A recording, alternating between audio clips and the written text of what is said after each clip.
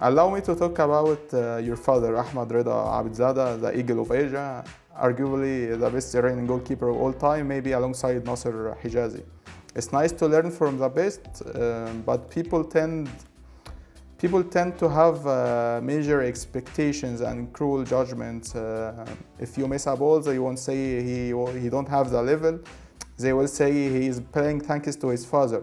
Is that argument made you insist in succeed far from Iran? Well, me coming outside Iran was always in my head, even when I was a kid, even when I was in England, when I went play and when I was on trials, I always saw myself that I can play in Europe, and I really enjoyed it. And one of the main reasons that I went back to Iran was to be invited to the national team of under 23, because I was 19 back then. So I'll have a better resume to come to Europe.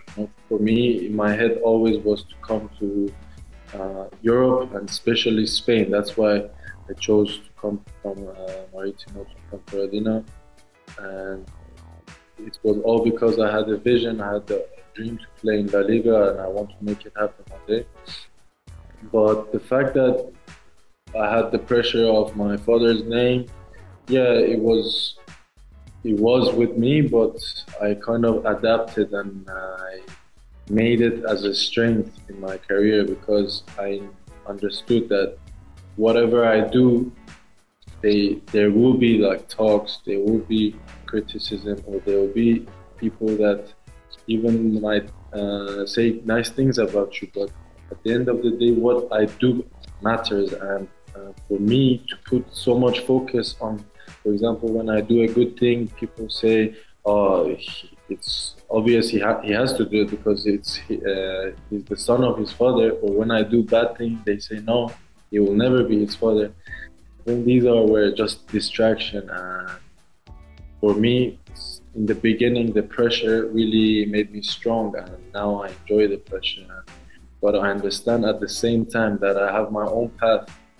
And I also see a lot of examples in today's World Cup, like Kasper Schmeichel, and when I see his interviews, he has these things as well. For example, the World Cup of 2018, he made many great games, but when he comes to the conference room, 2-3 questions he was asked was about his father, and he understand that this is gonna be there anyway.